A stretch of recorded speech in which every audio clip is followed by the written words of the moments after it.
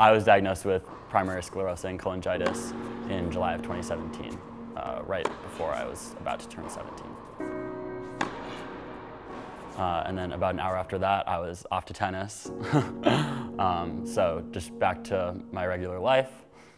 My name is Emmett. I am 18 years old. I just graduated high school, and I'll be going to the Georgia Institute of Technology this upcoming fall. Yeah, so when people ask me what PSC is, I just tell them that it's a rare chronic liver disease, and it affects the bile ducts within the liver. When bile gets trapped in the liver, it leads to cirrhosis or liver failure eventually. The typical person that's diagnosed is a 40-year-old male, so I'm even a little bit rarer, even though the disease is rare itself. PSC affects 30,000 people in the United States. There's no known cause for PSC, Crohn's disease, or ulcerative colitis, but they're believed to be caused by 3 factors: environmental, genetic, and autoimmune. Yeah, I definitely did some WebMD searches and kind of saw all the statistics about the disease, the average time until you need a liver transplant, which I believe they say is about 10 years.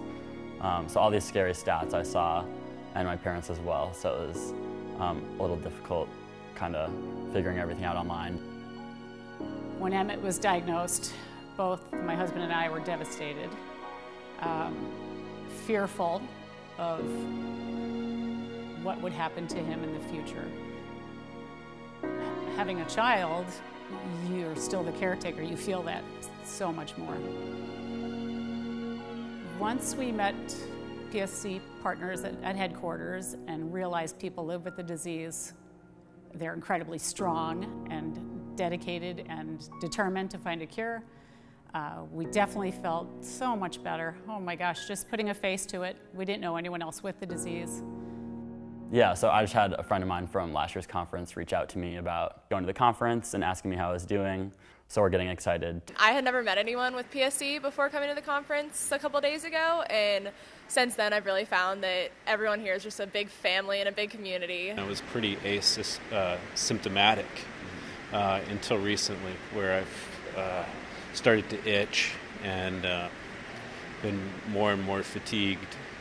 And well, people who don't really understand PSC and don't know that it's a chronic illness tend to just say, sleep it off, or you'll be fine in the morning. It's so bad whenever we're in the doctor together. We just start laughing. It's terrible. Yeah, I'm a pretty open person. All my friends know about, PSC, and I joke about it all the time. I mean, it's not a joking matter, but that's how I deal with everything. I probably just joke about it. I'm more hopeful today than I have ever been that there will ultimately be some effective medical treatment for PSC. There are about 20 drugs now that are in the pipeline, either recently reported or in the pipeline. So it's really, I think, in a very exciting time. Hopefully within the next few years, several of these will come out as being safe and effective therapies. There are a lot of really promising agents. We have norurso, obeticholic acid, bezafibrate, the NGM maybe, the vancomycin, the Vitaflu, and all of these new drugs that we've had. I've never, in almost 40 years of working in this area, seen a time when there are so many drugs and so many companies who have an interest in this.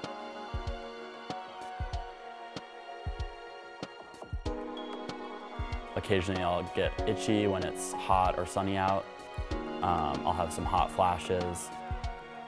And eventually I might become jaundice or yellow when it gets that bad. But other than that, I would say fatigue and nausea are the 2 main symptoms that I feel. So I have ulcerative colitis, or UC, and some people have Crohn's disease, which is a part of IBD as well. So that's definitely a scary thing that gets added on. And then on top of that, we're at a heightened risk of cancer, so that's probably the scariest thing. You can live a wonderful life. You can be active and healthy and have fun, and that is something that keeps me positive through all of this. We need a lot of people to stay on top of people, stay on top of keeping the energy going, getting people to donate organs, be an organ donor. Liver transplantation is really one of the most effective, is the only effective cure at getting rid of PSC. But with that said, even after transplant, PSC can return in a subgroup of patients. But really, it shouldn't be tough for anyone that needs a liver transplant. If everyone was just a donor, that would make everything way easier.